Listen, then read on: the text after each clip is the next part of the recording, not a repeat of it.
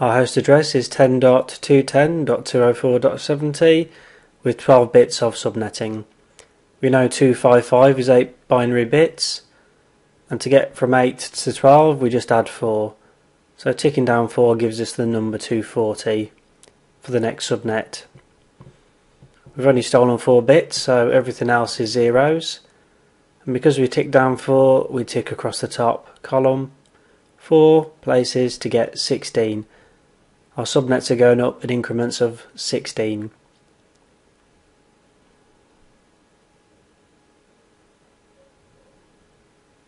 Start off at 0 using subnet 0, then we're going to go 10.16.0.0 and keep adding up in increments of 16.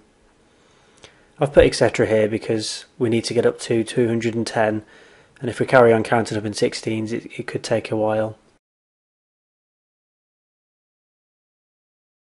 We know if we keep adding up in 16s we'll go 10.160 and then we add a couple of more 16s to get 10.208.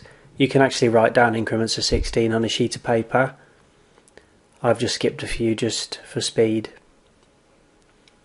Now we're looking for host 210.204.70 and it looks like it's going to be between the 208 and 224 subnets.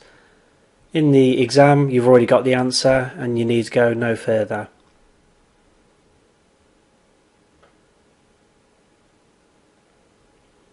So the answer is 10.208.0.0.